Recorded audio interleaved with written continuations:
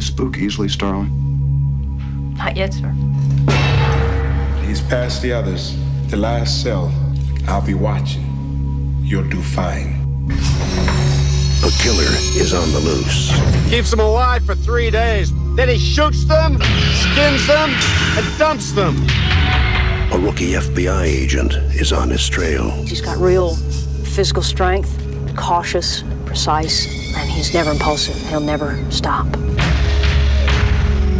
But in order to track him down, she'll have to match wits. I'll help you catch him, Clary. Believe me, you don't want Hannibal Lecter inside your head. With the darkest of all minds. Just do your job, but never forget what he is. Oh, he's a monster. Pure psychopath. So rare to capture one alive. So close to the way you're going to catch him. Do you realize that? Oh, Clarice, your problem is you need to get more fun out of life. You told me you don't spook easily. You call this easy, sir? Lecter's missing hand arms. Man's a raving maniac. Who knows what he'll do?